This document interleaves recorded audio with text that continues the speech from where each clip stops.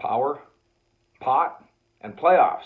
That's a pretty juicy headline for how the NFL CBA proposal would impact your Dallas Cowboys. Mike Fisher reporting from Frisco. This is not a done deal yet, but let's talk about what we know and how it might apply to your Dallas Cowboys. I'll go back for the last couple of years, especially in the wake of the mishandling of the Ezekiel Elliott case. And I mean mishandling from Commissioner Roger Goodell all the way up and all the way down.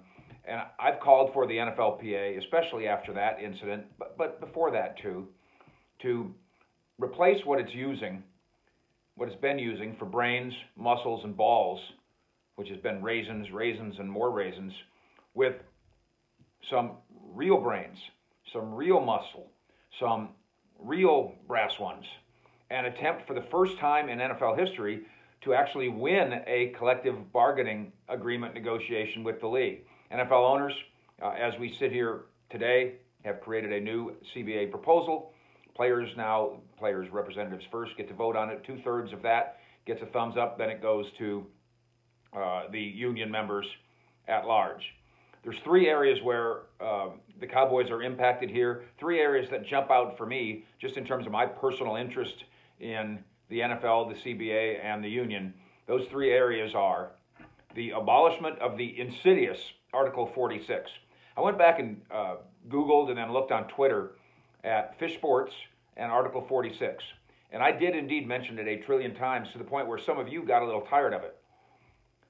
Then Ezekiel Elliott got suspended for 6 games. And then you understood how important it is and how ridiculous it is that the NFL commissioner gets to do whatever he wants, to whomever he wants, whenever he wants. To the point where, and I mean this in a very literal sense, if the commissioner decided he didn't like your hair, he can suspend you. The rules say he can.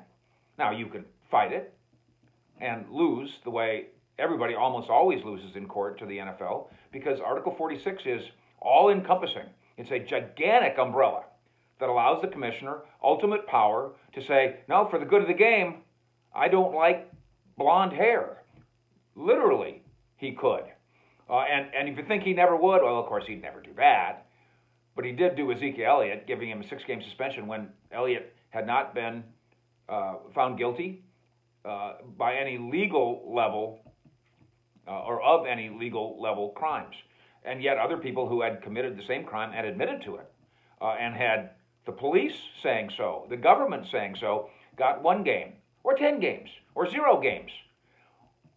Ezekiel Elliott has tied to his 2017 suspension a letter that, as I said then and still say, he should laminate that thing and carry it around in his pocket to remind him, and I'll paraphrase, any legal interaction with law enforcement officials can result in a lifetime ban from the NFL. You remember after that, Zeke got handcuffed in Las Vegas. That was negative interaction with law enforcement officials. He could have, by Article 46 NFL law, been suspended for life. By the way, he could also, and this goes for any player, I'm defending Ezekiel Elliott or defending the Cowboys, any player could get accused of any crime right now. And under Article 46, the commissioners say, wow, some guy in Cleveland says that, I don't know, offensive coordinator of the New York Giants, Jason Garrett, punched him.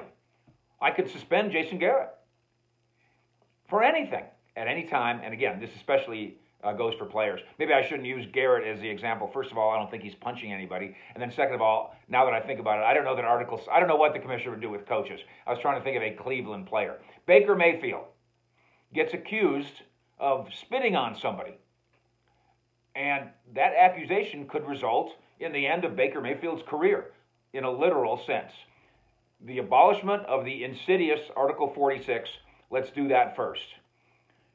As it stands presently, any player who engages in, quote, conduct detrimental to the integrity of or public confidence in the game. Under the new CBA, nope.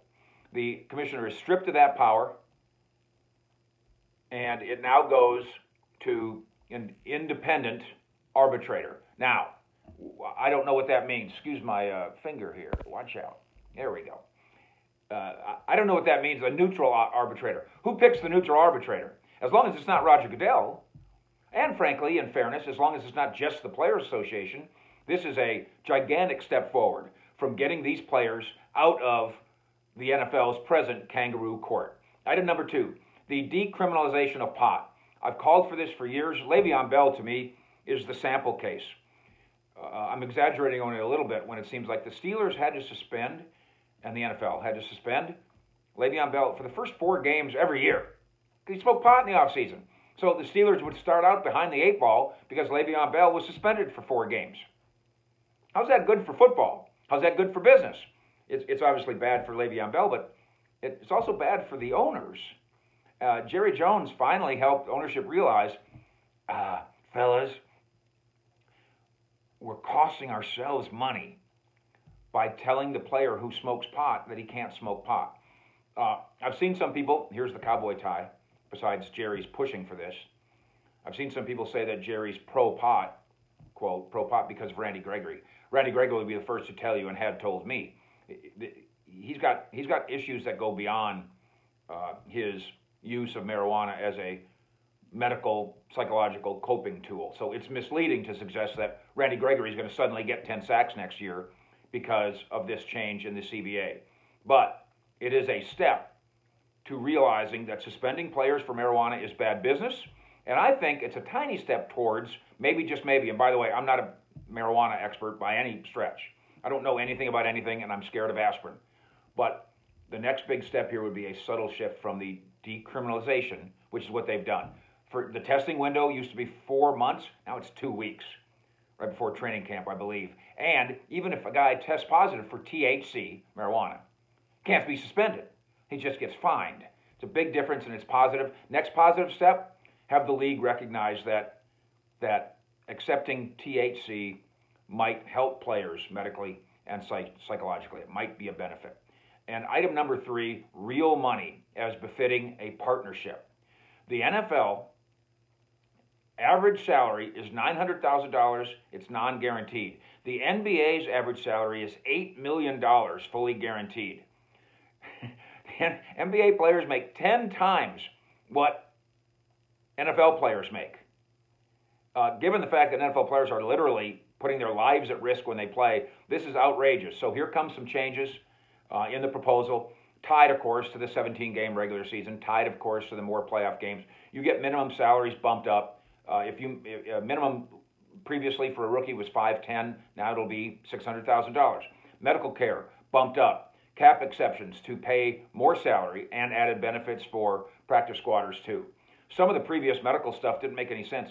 The players' union previously had not negotiated for, in the insurance policy, the medical insurance policy, for vision coverage. Everybody has vision coverage. It cost me like $1 for my entire family to have vision coverage. The NFL players didn't have it. They can now. If you earned a bye, so you're the best team in the conference, you played 1 less game, but you're the best team, you got penalized financially for not playing in the bye week. You didn't get a game check. You didn't get a playoff game check because you didn't play a game. Come on, NFLPA. How did you fall for that? Well, now we're going to fix that, and the owners are volunteering to fix that. Some of the new ideas don't seem like enough. The 17th week, if that goes into play, the salary for that week is capped at $250,000, which is a lot of money, $250,000. But if you make more than that in your weekly check, sorry, you don't get another weekly check of your normal size. You get that. That doesn't seem quite right. Then I'll go to the 50-50. The NBA revenue share is 50-50. And you know why? Because the owners are smart enough to tell the players, you are our partners. As our partners, we're going to split the revenue share, 50-50, in addition to everything else you get. That's a partnership. In the NFL, they have inched towards, we will move from 47% to 48.5% if you give us the 17 games and the rest. Now, 48.5% revenue share is like $5 billion. It's a considerable amount of money. But shouldn't the players say, no, we'll take 50, please? We're partners in this. The playoff deal The additional playoff thing, finally, how it affects the Cowboys. And this is wrapped into the money, too. It's pot, it's power, and it's playoffs. We get one more team in each conference. So the seventh best team in the NFC gets to go. Great. How does being the seventh best team in the NFC affect the Dallas Cowboys?